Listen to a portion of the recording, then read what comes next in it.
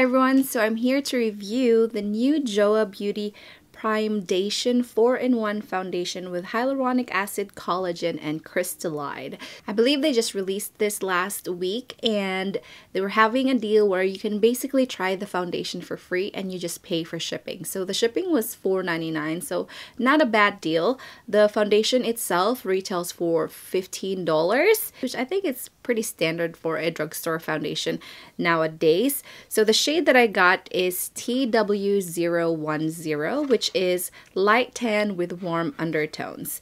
And this actually matches me pretty well. It may be just a smidgen too tan, but for the most part, I think it works perfectly for my skin. It has enough yellow undertones to blend into my skin.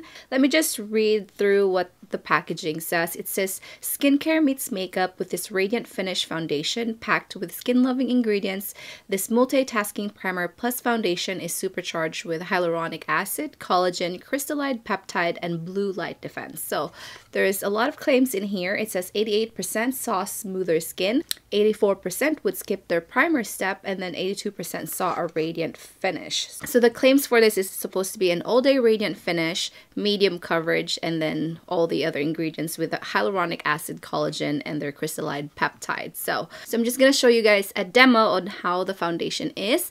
So the packaging is pretty cute. It comes with a pump, which is super convenient, and I love it when foundations have pump. It just makes application so much easier. So this is my skin without the foundation, and then I'll just apply it on one side of my face. I'm going to use a foundation brush with this foundation. This is the BK Beauty 106. This foundation has a pretty nice density to it, so you can see it's not running out, it's not running at all. So to apply this, I would recommend a more dense brush, a buffing brush to apply this foundation, or a dampen sponge. I usually use brushes to apply my foundation, so that's what I'm going to use today, and then I'll show you guys just one side of my face. As far as skin prep, I only have my moisturizer, SPF, and the primer water, since I always prep my skin with that. It's just nice, refreshing way to prep my skin before I apply anything. So I'm just going to apply this on this side so you can see what the coverage is like comparing it to this side. So this is the shade, and it's pretty spot on with my shade, and I didn't find that this color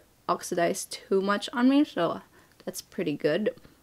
And it says it's medium coverage, and I do agree, because with this initial application you can still see my skin peeking through and a lot of my acne scarring, but the finish of the foundation is actually really beautiful on the skin. So that's one side, and then this side.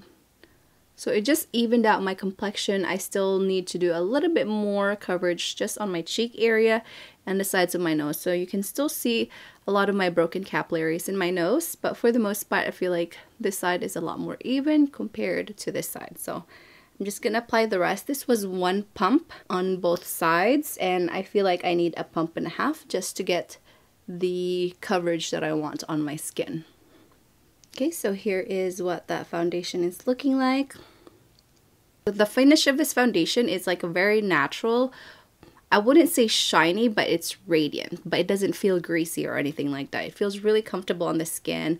It feels like nothing on the skin. I actually really like how this looks on my skin. It doesn't emphasize my acne scarring because of that natural finish. Matte foundations tend to kind of emphasize the pock marks on my skin, so I try to avoid those now. So I usually go for foundation with the natural finish or somewhat like radiant like this, but not greasy, and I actually really like this finish. So I'm just gonna go back in with about half a pump of the product just on my cheek area, the sides of my nose to conceal more of my broken capillaries because I still have some, and then a little bit on the forehead. So just a little bit closer look here. So I'm just applying that on my areas that I have more to conceal. I don't find that this product has a certain smell or anything like that. I think it's pretty pleasant. So here is that foundation with about a layer and a half. I think the coverage is really beautiful on the skin, and I just love the finish on the skin. It's not greasy, but it's not flat either on the skin, especially if you have dry skin. I think it's gonna look really beautiful on your skin. I think it's all that hyaluronic acid and the peptides. I don't know if that's the ingredient that's making it look radiant, but it's really beautiful on the skin. So this isn't a first impression since I've worn this twice and I actually really like this foundation. So I'm gonna come back with a full face to give you guys my final thoughts on the foundation and to show you guys the product and how it wears at the end of the day. So now I'm back with my full face on with the Joah Beauty Crystal Glow Primedation foundation. And as far as my final thoughts, I think this foundation is actually really beautiful. For a drugstore foundation, it actually kind of reminds me, as far as the finish of it, it reminds me of my Armani Luminous Silk foundation, and that foundation costs $65 and this is $14.99. So as far as the wear time, I'll show you guys a clip of how the foundation wears at the end of the day, and I think it's beautiful. It does wear pretty well. I still get quite shiny on my T-zone area because I have very oily skin. If you're not familiar with my foundation reviews, my skin is very oily, but this foundation wears pretty decent throughout the day. I don't hate it at the end of the day. It doesn't sink into my pores, and I do really highly recommend it. I think it's beautiful. It doesn't smell funny. It applies beautifully, and for the price point, it's pretty fair as far as a foundation from the drugstore. So that is pretty much it for this review. If you guys have any other questions, leave them in the comment below. I hope you guys found this review helpful. Like this video if you did, and subscribe if you're not subscribed already, and I'll see you guys on my next video. Bye!